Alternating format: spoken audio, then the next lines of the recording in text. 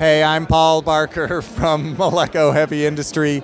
We're here at NAMM. You know, we have a booth. It's lovely. We're into pink. So we have a few new products for this NAMM. One is this comb over. It's a spectral processor. It's a comb filter with a sequencer.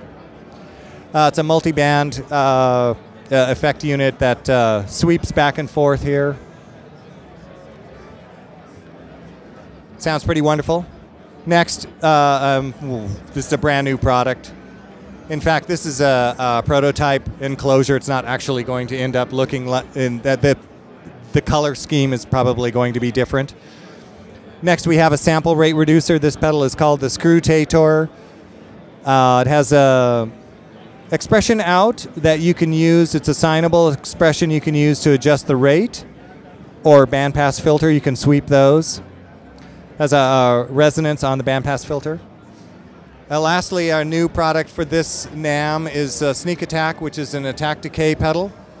It has a traditional auto threshold setting here, so it's amplitude based depending on how you play, and then you set, it has individual attack time and decay time. You can choose to have a very long envelope. The attack length is 6 seconds, the decay length is 6 seconds, so you can have a total of 12 seconds for your cycle.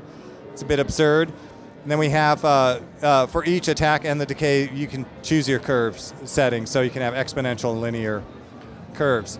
Also, this pedal has a manual mode, so if you don't want to have the attack decay on all the while that you're playing the passage of your song, you can have it in manual mode where you just trigger it one time and it'll do whatever settings that you have here one time and then return to the original level.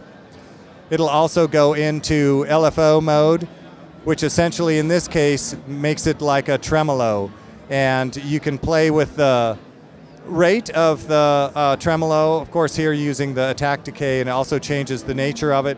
If you have a slower attack, you know, it kind of swoops into it, and you can also mess with the curve, which will allow many different sounds as far as the LFO setting, tremolo setting. It can become glitchy and spittly, or it can become smooth, you know, like a sine wave, a standard kind of tremolo.